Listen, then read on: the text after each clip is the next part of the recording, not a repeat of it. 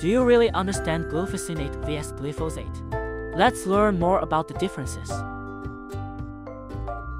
Glufosinate-ammonium acts on contact. The mode of action of glufosinate-ammonium occurs as a result of the inhibition of the enzyme glutamine synthesis. This causes a build-up of ammonium ions in the plant's tissues that prevents photosynthesis. Glyphosate, its mechanism of action inhibits enolpyruvyl shikimidine phosphate synthase. Protein synthesis is hindered.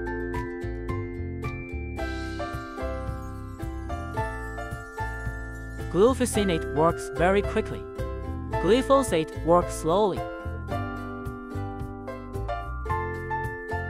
Glufosinate-ammonium, broad spectrum. Glufosinate tends to be more effective on annual broadleaf weeds than annual grasses.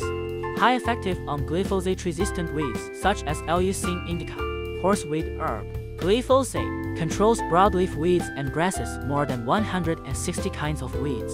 Glyphosate is more effective on grasses besides perennial-resistant weeds. The glufosinate has no influence on the soil, the root system, and the subsequent crops. Long-lasting period, not easy to drift, safe to the crops. Glyphosate should not be used on crops with shallow roots or exposed roots, such as coriander, pepper, grapes, papaya, etc.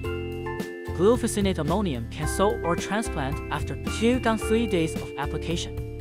Glyphosate can sow or transplant after 7 days of application.